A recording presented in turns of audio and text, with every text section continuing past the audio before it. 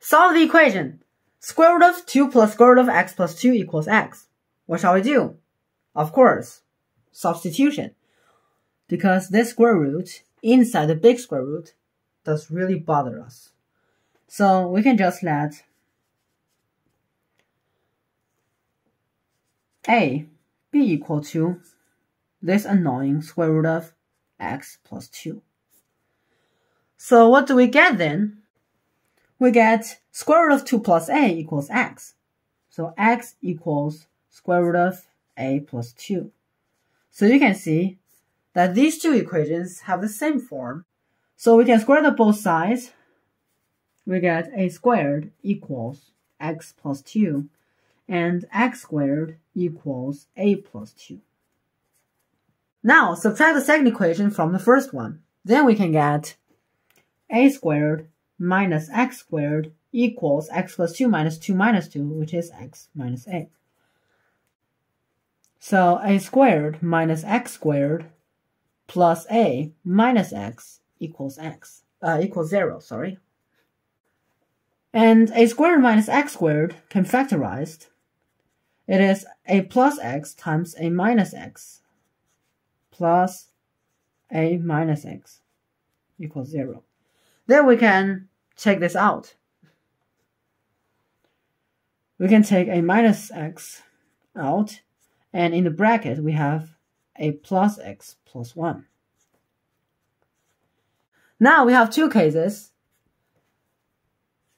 If a minus x equals 0, therefore a equals x. And what is a? Nothing but square root of x plus 2. So square root of x plus 2 equals x. X plus 2 equals x squared. X squared minus x minus 2 equals 0. And it can also be factorized. It is x plus 1 times x minus 2 equals 0. x1 is negative 1, and x2 is 2. And in our second case, we have a plus x plus 1 equals 0. Now pay attention. A is square root of x plus 2, which means this is non-negative, so greater than or equal to 0. And x is also a value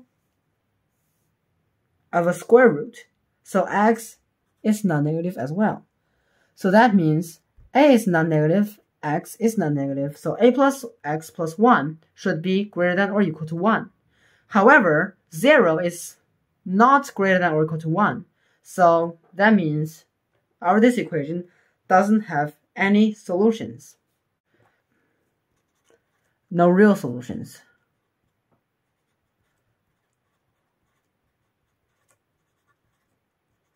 In our second case. Now maybe you're going to say, yes, we only have two solutions. x1 equals negative 1, x2 equals 2. However, pay attention. We know that x is non-negative because it is a value of a square root.